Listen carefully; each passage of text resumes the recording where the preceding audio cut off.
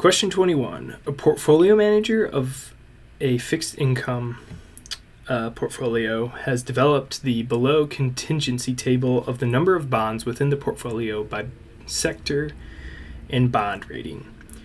The relative frequency of AA rated banking bonds based on the total count is closest to. So key here is going to be relative frequency, and we specifically want the AA rated banking bonds. So we're going to be pulling in this number for sure. Got our AA banking. So that's going to be our numerator, that 83. And then we're doing it based on the total count of all the bonds. So we're going to basically just plug all these numbers into our calculator, and that's going to be our denominator. It ends up being 748 bonds total, 83 of which are those AA rated banking bonds. So that brings us to 0.111 or 11.1%. Answer A. Question 22. A profit maximizing monopolist should choose an output level and price such that A. Marginal revenue equals marginal cost and price exceeds average total cost. So the key here is price exceeds average total cost, which would leave us a profit. So this is promising. This could be our answer. But let's just make sure, read B and C to make sure we can rule those out. Marginal revenue is greater than marginal cost, and price equals average total cost. They're trying to throw you off here with marginal revenue being greater than marginal cost, but the main key here is going to be that price equals average total cost. If price equals average total cost, this is going to be zero profit, so we're not making any money, meaning that this won't be the profit maximizing level. So we can cross out answer B. And then for C, marginal revenue is greater than marginal cost, so same first part as B, and price is less than average variable cost. Well, if price is less than average variable cost, we are not making a profit, so this will also not be a profit maximizing output level, so we're going to go with answer A. Question 23. Which of the following is the primary objective of most central banks? A. Controlling inflation, B. Maintaining price stability, or C. Controlling unemployment. This one's pretty tricky because these are all central bank related. The Fed is definitely always trying to control inflation and unemployment, but that key word is going to be that primary objective, which will typically be maintaining price stability. Question 24. Two hypothetical currencies, ABC and XYZ, are trading at a spot rate of 1.6 ABC over XYZ. If the interest rate in ABC and XYZ's countries are 7% and 5% respectively, the arbitrage-free forward rate for ABC XYZ is closest to 1.6, 1.5701, and 1.6304. So we'll pull in our formula here. The first thing I'll say off the bat, though, is we're definitely able to just get rid of answer A here, 1.6. Since the interest rates are different, this is going to lead to some different forward rate in the future. So we can cross off answer A there. But we'll pull in our formula here, and I guess we can kind of see why that is here. So we're going to be multiplying that spot rate by 1 plus those interest rate, 1 plus the interest rate over the 1 plus the other interest rate. So if those interest rates were the same, then this variable would end up being 1. So we're just multiplying the spot by 1 to have the same. But in this case, we're not. So we're going to end up with a forward rate that is 1.6, that spot rate of the two. And then we can see based on the formula, we're going to do the foreign over domestic. So it's pretty helpful to remember here that on the spot, we're going to have the lineup of how it goes should be the same. So if our spot is ABC XYZ, we're going to have ABC in the top here as well, and XYZ in the bottom. So we've got that 1.6 for our spot rate. We're going to multiply that by 1 plus 0.07 for that first interest rate, and then we've got 5% for that second interest rate for XYZ, 1.05, and then multiply that out, and we're going to get 1.6304. Answer C. Question 25. The time governments take to discuss, vote, and enact fiscal policies is most likely called action lag, impact lag, or recognition lag. I think the most straightforward way to answer this is going to be just paying attention to these words and how literal they're going to be. So for action lag, I think it's going to make sense that this is probably our answer, because if we look at it here, the key word here is going to be that enact. So the way I interpret it is the time the government's going to take to act and make impact. So that seems promising, but let's make sure we can rule out B and C. So I think for B, impact lag, that's going to refer to the lag that it takes after the fiscal policy is enacted and the impact that it has on the issue that we're trying to solve. So we're going to cross that one out. And then C, recognition lag. This is going to be the time it takes for us to recognize, or the time it takes the government to actually recognize the policy or the problem. So that's going to be before they start to discuss, vote, and enact. So we can rule that out too. So we're going to go with A, action lag.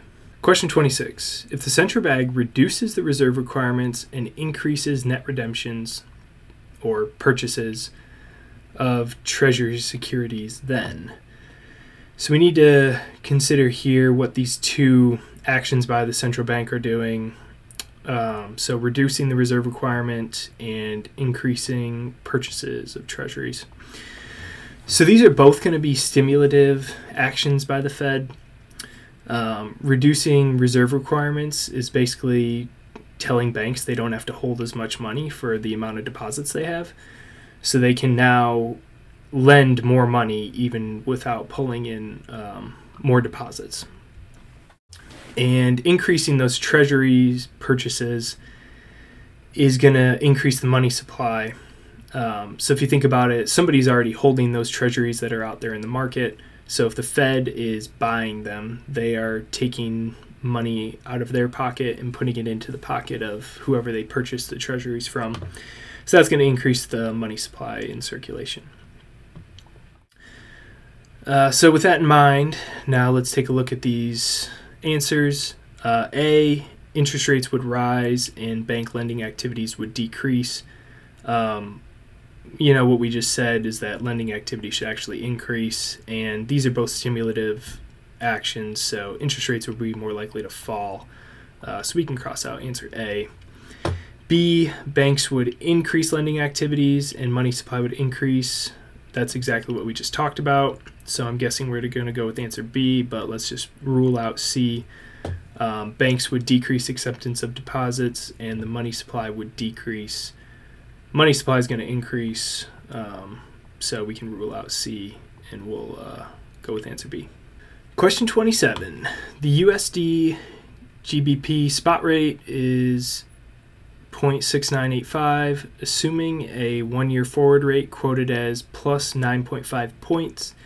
The one-year forward USD GBP rate is closest to 0.6995, 0.6976, or 10.2.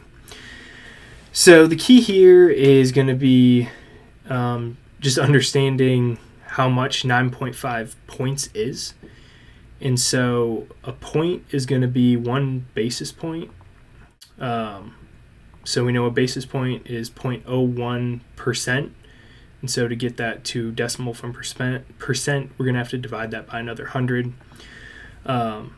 So we're going to have 0.0001 is going to be 1 basis point. So we're going to have 0.00095 points. And we just need to add that to our 0.695 to get that forward rate. So plug that in here. We've got 0.00095 plus 0.695 0.85. That gives us 0.69945. So we're going to round that up and get answer A. Question 28. Calculate the four-firm Herfindahl-Hirschman Index of Tech Inc., Sun Systems, LightC.org, and Git firms with market shares of 32%, 20%, 31%, and 17% respectively. So for this formula, we're really just taking these different market shares and we're going to turn them into decimals. And then we're going to square them and add them up. So that ends up leaving us with 0.32 squared plus 0.2 squared plus 0.31 squared plus 0.17 squared. And we pull that in here, what we just mentioned, and that gives us 0.2674, answer A. Question 29. When the economy bounces back from a prolonged period of contraction, the inventory turnover ratio of most companies will most likely A, start to increase, B, start to decrease, or C, remain unchanged. So I'm just going to pull in that formula here so we can kind of visualize that. So our inventory turnover is going to be cost of goods sold over average inventory. So when we're coming out of a prolonged period of contraction, we're going to be at the trough. So during that contraction, a lot of times what's going to happen is, well, let's just walk through the whole thing. So coming into the expansion, we're going to not have a ton of inventory. Our inventory turnover should be pretty high because that average inventory level should be low. And so because our average inventory will be low because demand's high, so we'll just be getting rid of our products as we're getting them and not really stocking anything up. As demand starts to lower and we're getting into that peak, our cost of goods sale, our COGS is going to slow a bit, but our inventory is also going to start to stock up. And so because the average inventory in the denominator is increasing, our inventory turnover is going to be lowering. So then as we go through the slowdown, our sales are going to be decreasing, leading this number to be lower even so, with our inventory levels probably not decreasing as much as the sales. And then as we start to get down into contraction, we're going to be just trying to offload that inventory throughout this process however we can, whether that's through price cuts and whatnot. So as we get down to that trough here, our average inventory should be pretty low. And that's kind of bringing us to where we're at here. So we've had that prolonged period of contraction. We've offloaded a lot of our inventory. So even though sales are low, our average inventory is going to be low. And then coming out of that trough, this is where our sales are going to start to ramp up and our inventories will probably stay pretty low just because it's going to be hard to keep up with the demand that you're getting. So increased denominator is going to, and with a lower, increased numerator with a lower denominator, that's going to lead this inventory turnover ratio to be higher. So we're going to go with A, starts to increase. Question 30. After the 2008 financial crisis, the emerging market economies have demonstrated tremendous GDP growth. The following table contains the hypothetical GDP of 10 emerging markets. We've got our table here with the countries on the left, and we've got our GDPs, and it looks like they're sorted from lowest to highest for us. Using the given data, the 60th percentile of emerging markets GDP is closest to 1.72 trillion, 2.68 trillion, or 6.6 trillion. Given that our highest number is 3.2, the 60th percentile is going to be lower than that number, so we can automatically cross off C just for simplicity's sake. So if we can't find the answer, we know we can take a guess between A and B. But we have our handy formulas here, so we'll find the answer right now. So first thing we're going to have to do is find the position within our group that falls the 60th percentile. So we're going to use our formula here, n plus 1, which is going to be, our n is going to be the 10 emerging markets. And then our L is going to be the percentile that we're doing. So we can see here we've got 10 plus 1, 11 times 60 over 100, so that gives us 6.6. So this is where that answer would have came in, I guess, if you only did the position part and then you decided to choose 6.6 trillion. But there's another step we have to take. So once we have our position, we are going to be using the two in order between that 6.6 falls between. So we're going to be using the 1 in 6th and the 1 in 7th. So we go down on our chart 1, 2, 3, 4, 5, 6. So we're going to be using Saudi Arabia's GDP number of 1.6 trillion and Korea's number of 1.8 trillion. So we know that the number has to fall between here. If we were pressed for time on the exam, we know it has to fall between there. We could just choose A because it does fall in there. But we'll do out the rest of the problem just to make sure we understand the math. So this X6 number is going to be the number in our 6th position. So that Saudi Arabia number 1.6, you can see here we've got 1.6 and then plus 0.6 because we're doing 60th percentile. And then we'll take our X7 number, that Korean GDP number, plug it in here, and then get the Saudi Arabia number again as well. Do out the math, and turns out we do get that 1.72 trillion number. Answer A.